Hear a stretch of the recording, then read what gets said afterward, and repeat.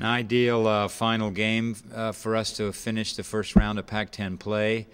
An exciting win for us. Scoring goals builds confidence. So as we roll into our bye week, that was a great performance to send us into what is now an important time for us to do two things. One, maintain our fitness and our sharpness, so we do have to work hard, but we also get a chance to take a break, and I think it's more a mental break for us from the rigors of 2 games a weekend with school and so forth for our student athletes. So a dual purpose this week for us.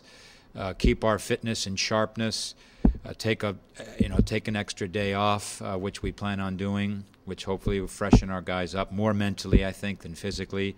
And we have a clear plan in mind to peak our team as we head into the second round of Pac-10 play.